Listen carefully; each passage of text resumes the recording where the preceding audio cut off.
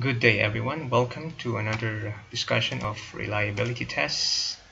This time, we'll be talking about equivalent forms for measure of equivalence using Pearson R or Pearson product moment correlation. Normally, we call this parallel forms reliability. So if we go back to our discussion of type of reliability measures, we have measure of stability, measure of equivalence, measure of stability and equivalence, and measure of internal consistency. In today's discussion, we'll be talking about equivalent forms using the statistical measure Pearson R. So the procedure is to simply give parallel forms of the test at the same time between forms. So in my example, find out if the test is reliable using parallel form method administered to 30 students, which are divided into two equal groups. The first group will answer form A and the second group will answer form B.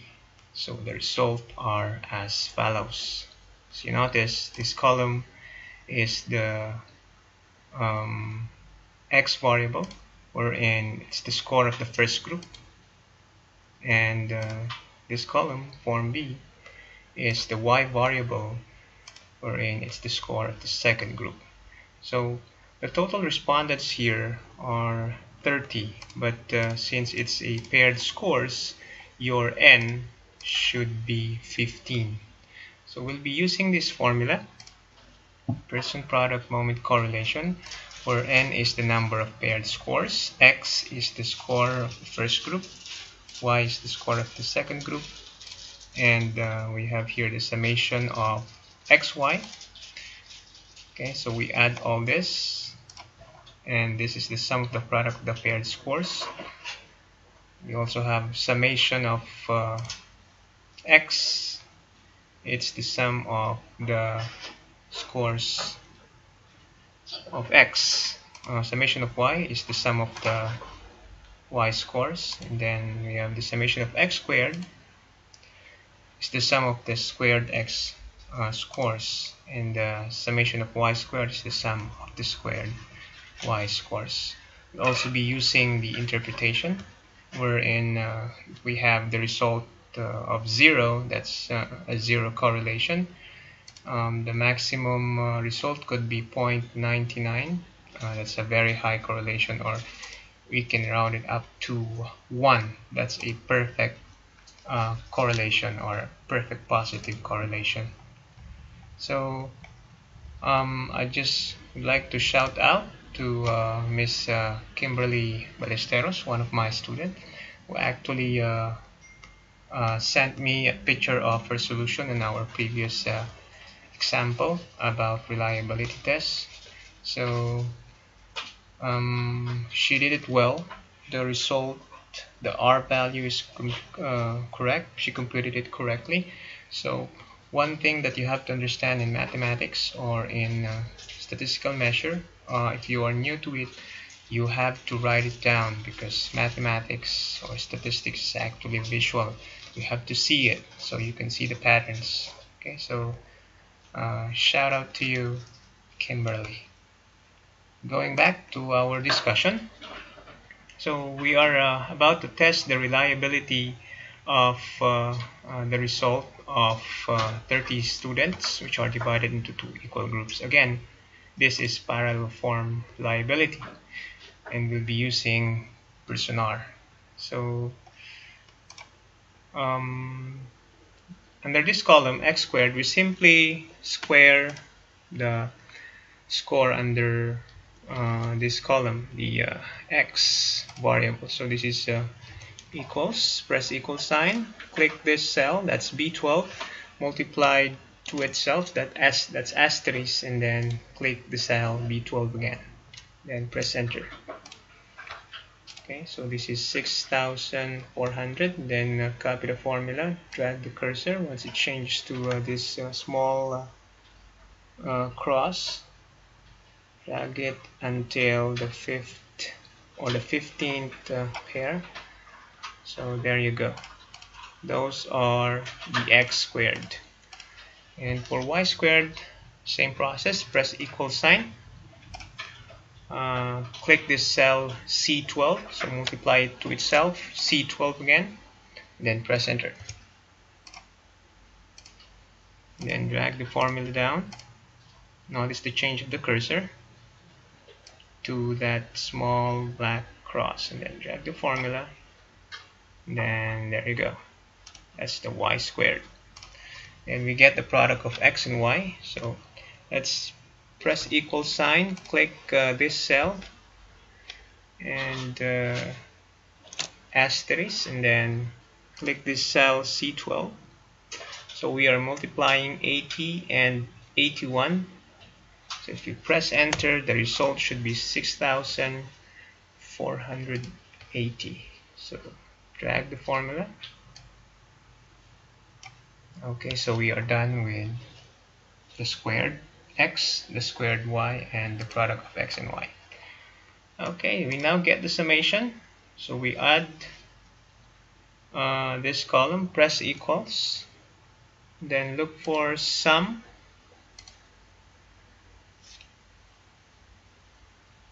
Okay, and then we choose this result until the 15th result. Press enter, and this is our result. So we do the same for the y column, the x squared column, the y squared column, and the xy column. So we simply drag the formula. Notice again the change, my cursor. Okay, I'm having a problem here. It's possible that it's because of this. Let me just pull that down. Okay, there you go. Right, so let me put this back. And the other one. Okay, so I'm complete with my result. I already have the summations of what I need, so I'm going to use the formula. We have n is 15. That's the number of pairs of scores. That's n, so that's 15. Okay, this is also 15. This is also 15. So in my presentation, I actually prepared this area so I could present it to you in a proper way, wherein it's actually organized. Okay, so I have here summation of xy. This is 79,142. Then summation of x is 1070. Summation of y is 1094. And summation of x, or summation of x squared rather, this one, that's 77,520. Okay, and then I go to summation of x, and that is being squared. So I copy summation of x, that's 1070. Okay, next summation of y squared. This is without the parentheses, so summation of y squared is 80,874. Okay, and then summation of y, that's 1094. Okay, so I'm ready to use my calculator.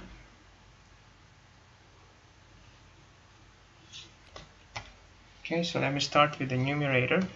This is 15 times 79,142 minus 1070 multiplied to 1094. So I'm gonna input all these values on the numerator to my calculator. So that's 15 times 79,142 minus 1070 multiplied to 1094. Enter. So I have a result of 16,550. So this is 16,000. Let me undo that. That's 16,550. Okay. Now let me proceed to my denominator. I'll compute this first bracket first. So I have 15 times 77,520 minus 1070, and that is squared. Okay. Enter. My result is 17,900. 17,900. Then I go to the next bracket. I have 15,000 times 80,874 minus 1,094 squared, and let's enter. My result is 16,274. 16,274. Okay, so I'm ready to compute this result. So my numerator is 16,550 divided by the square root. Let me look at the square root, and then that's 17,900. So again, 16,550 divided by the square root of the product of 17,900 and 16,274. Okay, press enter. My result is 0.969. Rounded off to 2 decimal place, that would be 0.97. Okay, so my R value is within this range from 0 to 0.99 or 0 to 1, and the interpretation is very high. So I have here a prepared interpretation. Okay, so the R value is 0.97, denotes a very high positive correlation. Hence, this test, this teacher-made test, is highly reliable.